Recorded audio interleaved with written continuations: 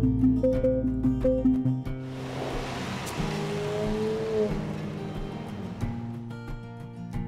import a road vehicle into Australia, you need to apply and be granted approval.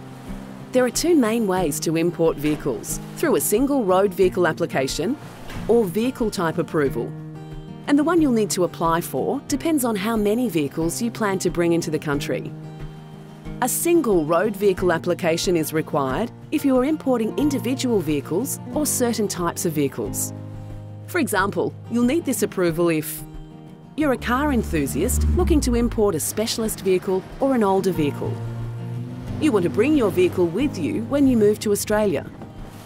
You manufacture or import special purpose vehicles or a small number of trailers each year. You'll also need to apply for an approval even if you don't intend to use the vehicle on public roads. For example, exhibition, race or test vehicles. And finally, you need to submit a single road vehicle application to re-import a vehicle that has previously been approved for use in Australia.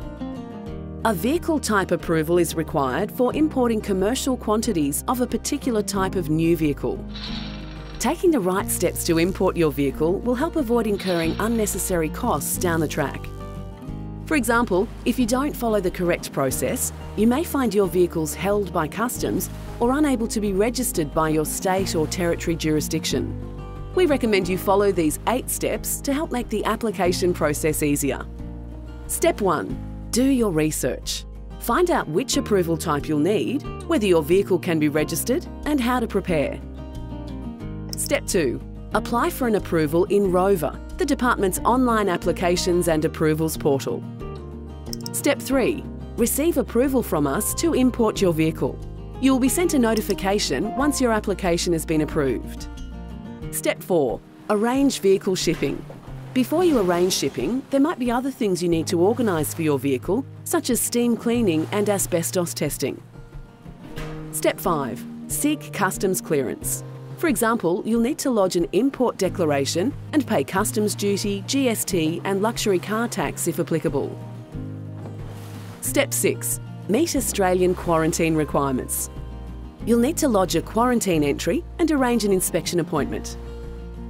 You may wish to seek advice from a customs broker or freight forwarder on these and other border requirements, or arrange for them to coordinate the process. The Australian Border Force website also has comprehensive advice on its Importing a Motor Vehicle page. Step 7. Meet any conditions of your approval. This might require having your vehicle modified to meet road vehicle standards if needed, or conducting testing and developing evidence of compliance. Step 8.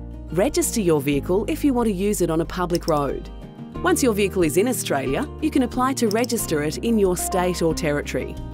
Not all vehicles that get an approval can be registered in all states. If you're not sure, check with your local registration authority. Applying to import your vehicle is easy in our Rover portal.